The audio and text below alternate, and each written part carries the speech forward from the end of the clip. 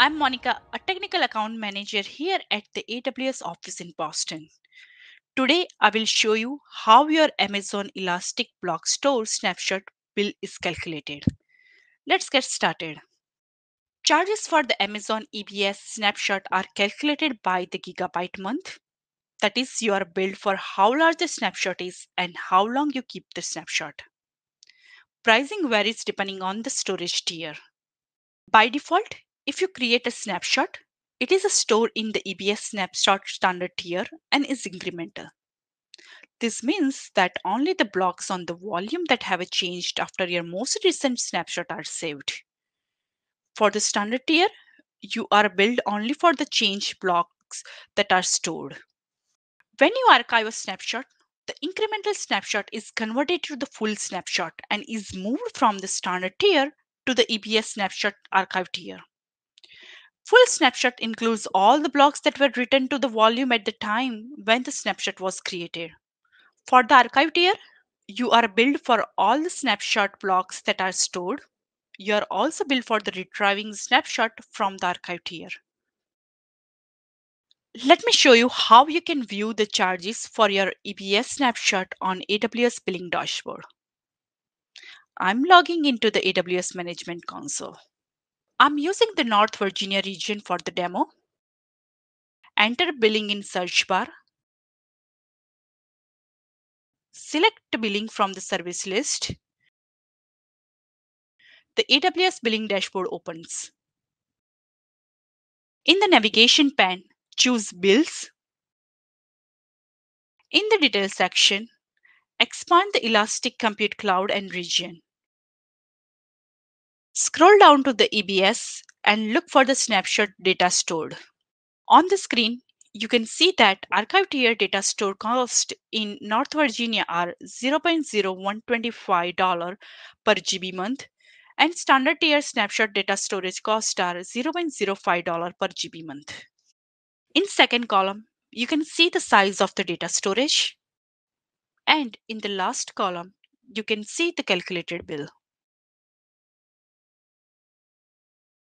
You may also use Cost Explorer and Cost Allocation tags to track and manage your snapshot costs. Let me show you how you can filter EBS snapshot usage and cost using Cost Explorer and Cost Allocation tags. After logging into the AWS Management Console, enter the Cost Explorer in the search bar and select the AWS Cost Explorer from the service list.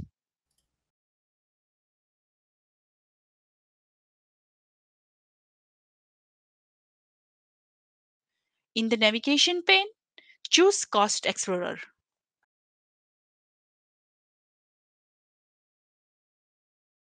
Adjust the date range and granularity as needed in the report parameter. I'm going to use 1 month,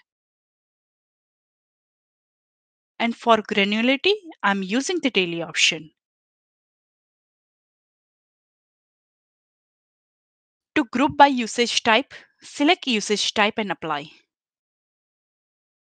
Scroll down to the filter and search for the EC2 in the service filter. Select EC2 Other and apply the filter as included. If you are looking for cost and usage in specific linked account and region, add them in the filter. I'm going to skip those filters here. For usage type, search EBS snapshot. Select the EBS snapshot archive storage and EBS snapshot usage and apply the filter as included. This will show you the EBS snapshot usage by the tier type and the cost associated with it. To track the usage and cost using the cost allocation tag, add the tag and value in the filter. I have a resource tagged with the EBS tag. I'm selecting the EBS tag in a filter and value associated with it. This is how you can track the cost and usage from the Billing Console and Cost Explorer. For the detailed pricing information, see Knowledge Center article associated with the video at the link in the video description. Note, you are not billed for the snapshot that another AWS account owns and share with your account. You are billed only when you copy the shared snapshot to your account. You are also billed for the EBS volume that you create from the shared snapshot. The EBS standard tier snapshot is an incremental snapshot. If snapshot A is referenced by the another snapshot B, then deleting the snapshot B might not reduce the storage cost. When you delete a snapshot, only the data that is unique to that snapshot is removed. Data that is referenced by other snapshot remains, and you are billed for this reference data. To delete an incremental snapshot, see incremental snapshot deletion link in the Knowledge Center article. So now you know how your Amazon EBS snapshot bill is calculated. Thanks for watching and happy cloud computing from all of us here at AWS.